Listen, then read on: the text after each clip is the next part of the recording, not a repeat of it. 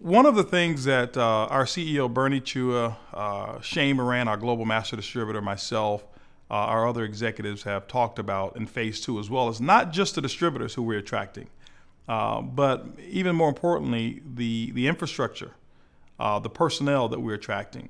Right now, we have attracted some of the sharpest minds and most capable people around the world who are coming to us saying, we want to be a part of something so big that we know is even going to get bigger.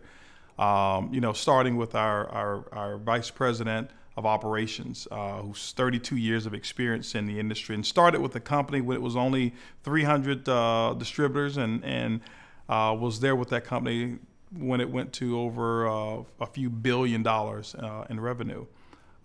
People are all around the world. The country managers that we're hiring right now are proud to be associated with the OrganoGold brand.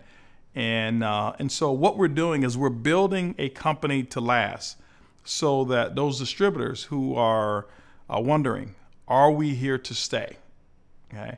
The partnerships and alignments that our CEO, Bernie Chua, have made specifically with suppliers and people all around the world, I want them to know from me that the legwork is being done. The foundation here is solid. And we are actually planning for an opportunity that will not only be here 5 years from now or 10 years from now, but the plans that we're making plans for the next 200 years, something that you can actually pass on from generation to generation to generation. And the last time I thought about it, people will be drinking coffee and people will need an opportunity hundreds of years from now. And so we want to be that company that's also going to be here.